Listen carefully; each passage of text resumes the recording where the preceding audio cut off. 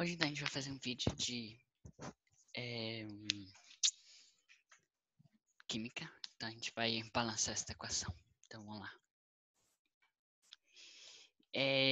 Na cor denominada de azul, vamos ter um ferro aqui. Isso aqui é o ácido, um ácido férrico. E aqui nós temos um ácido sulfúrico.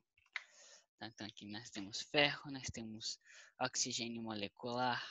Sem esse, peguei o 2 do ferro. Oxigênio molecular. E aqui nós temos sulfúrico.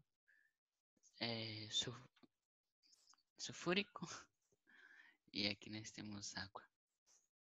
H2, que é hidrogênio. Água. E aí aqui desse lado nós temos também ferro. Um ácido ferro sulfúrico. Ferro, nós temos oxigênio.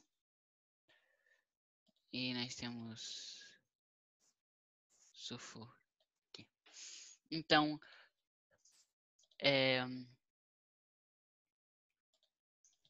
aqui nós temos 2 de ferro, certo? Aqui nós temos 2 de ferro. Então, os ferros estão de boa. Agora, oxigênio. Aqui nós temos 3 de oxigênio. E aqui nós temos 1. Então, a gente multiplica por 3.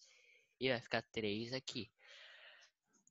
Deixa eu escrever um 3 da cor certa. Um 3 aqui, beleza. Então, os oxigênios estão de boa. Agora, o H2. H2 nós temos 2 e aqui nós temos 6. Então, a gente tem que ter um 3 aqui para... 3 vezes 2 dá 6 e 3 vezes 2 dá 6. Beleza, esse daqui também tá de boa. Agora, o sulfur, que eu não sei como se fala em português. Então, aqui nós temos SO4, só que tem 3 aqui, então vai ficar 3SO12. E aqui nós temos SO4 com 3. Então, nós temos 3 de SO4, ou seja, 3SO12. O que também tá tudo certo. Então, ficaria ferro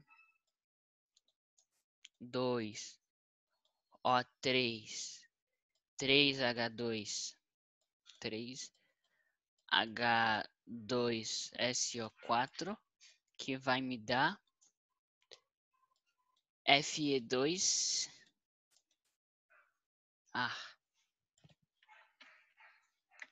Vai dar 3 aqui, 3 aqui.